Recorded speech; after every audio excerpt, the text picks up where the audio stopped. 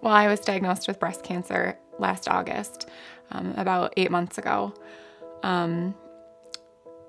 I had gone in for a routine checkup with my OB because I was pregnant at the time, and they did an ultrasound. I was 35 weeks pregnant.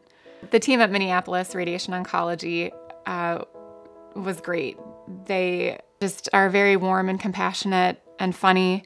They've got a great sense of humor, which I think is really important when you're going through something like this. And their communication was just completely exceeded my expectations. And that's something that's really important to me because I'm in healthcare myself. And so, meeting or exceeding patients' expectations is the most important part of it.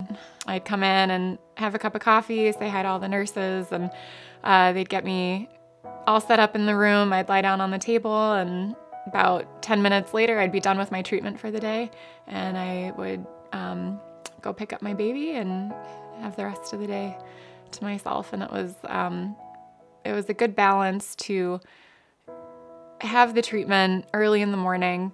That was just the best time of day for me to do it, and then I could just kind of carry on and have a normal day after that.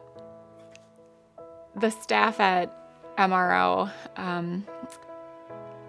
they really know what they're doing. I have so much confidence in them as far as, what they do from a medical standpoint.